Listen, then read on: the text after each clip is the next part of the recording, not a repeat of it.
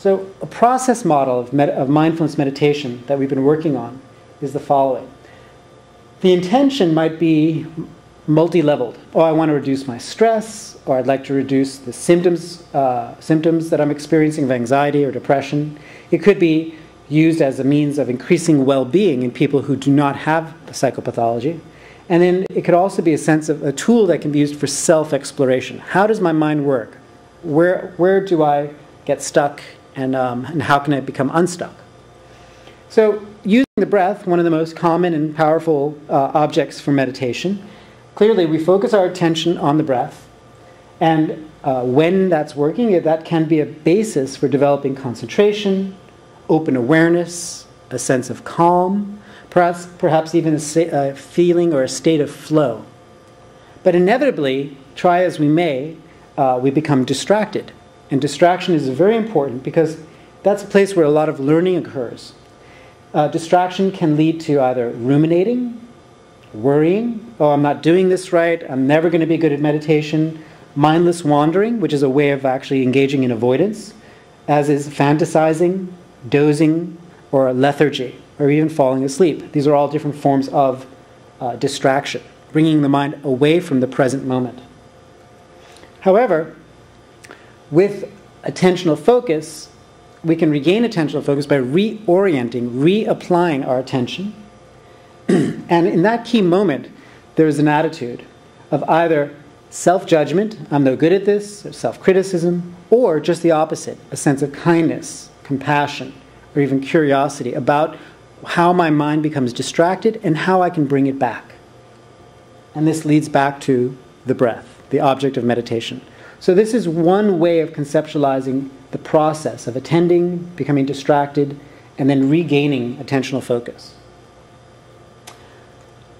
This Japanese symbol for mindfulness is interesting because it really shows that, at least from this perspective, it includes a sense of awareness in the heart and mind.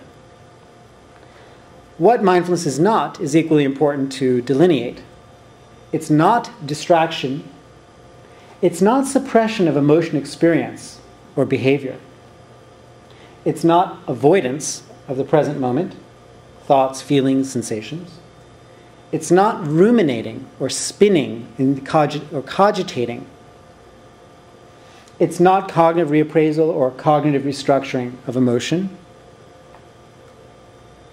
But then what actually might be the mechanisms? Well, Zindel Siegel and others have proposed decentering, disidentifying with the contents of thought and emotions, so that as thoughts and emotions arise, not identifying that this is me. So this is what's meant by decentering. Enhancing attentional focus, literally the muscle of attention, the ability to apply one's attention willfully. It's also been considered that one of the mechanisms of treatment effects is the ability to enhance one's regulation of emotion. Furthermore, shifts in self-view, going from a more negative to perhaps a more positive view of the self, or even shifting the way that we conceive of self as another possible mechanism for mindfulness. And then reducing negative self-focused rumination. So one study that my wife Viveka Ramel did a few years ago, which now has been replicated in another sample, is literally showing that from pre to post MBSR, compared to weightless controls, there is a reduction in negative self-focused rumination, or negative rumination. This has been done this was actually in a sample of adults with major depression and anxiety. This has also been replicated in a healthy college and graduate student sample. So clearly, mindfulness practice is impacting the tendency to spin into negative thinking patterns.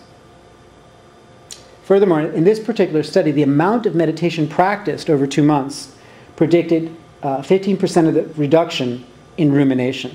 Small but significant amount of variance in rumination. Next, I'd like to shift to, well, how can we bring this mindfulness practice as some type of intervention for adults with social anxiety disorder? Social anxiety disorder has a very large lifetime prevalence.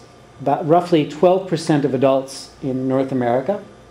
It's the third most common psychiatric disorder or condition after alcohol, substance abuse, major depression.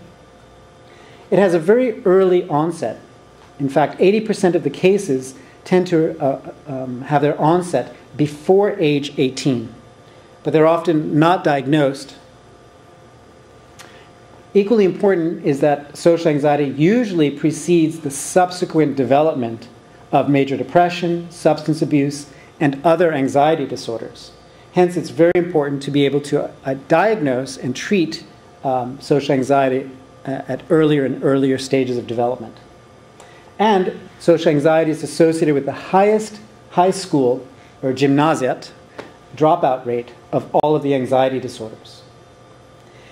For all the people who come into our lab and into our studies, we ask everyone to identify 3 to 4 specific autobiographical, social, or performance situations, and to compose a single paragraph describing what happened, what they thought, what they felt. So this is to give you a taste of the phenomenology. One client that I worked with says, "At a job I had about 6 years ago, I was supposed to introduce myself to a group of 5 or 6 new employees. The president of the company was speaking first, and then I was supposed to say a few words. My anxiety grew to such a heightened level right before I had to get up to speak that I needed to leave the room and the building. I had to take a walk for about half an hour before I even got up the courage to go back into the building to admit to my manager what I had done and how I had failed."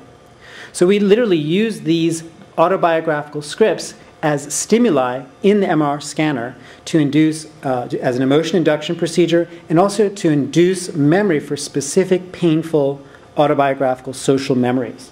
In addition to the script, we ask each of our clients to identify 4 to 5 negative self-beliefs, automatic negative self-beliefs associated with themselves in that particular social situation.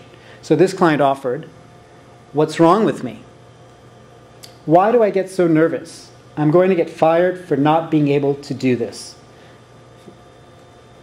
The president must think I'm an idiot and wonder why they hired me if I can't even speak to a few people.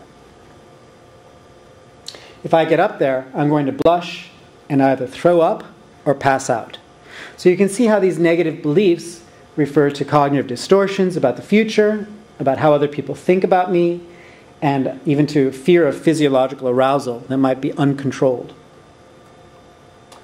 So one of the cognitive models that's been proposed by Clark and McManus and others says that in a social situation, this leads to a distorted view of the self, the social self, which then leads to very rapid appraisals of the current situation as dangerous to me, threatening, which then rapidly shifts attention to self-focused processing. And that then subsequently leads to behaviors, safety behaviors like avoidance,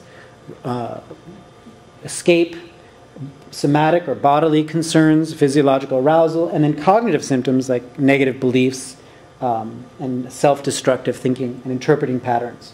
Here we're going to be focusing on specifically on the attentional shift aspect of social anxiety.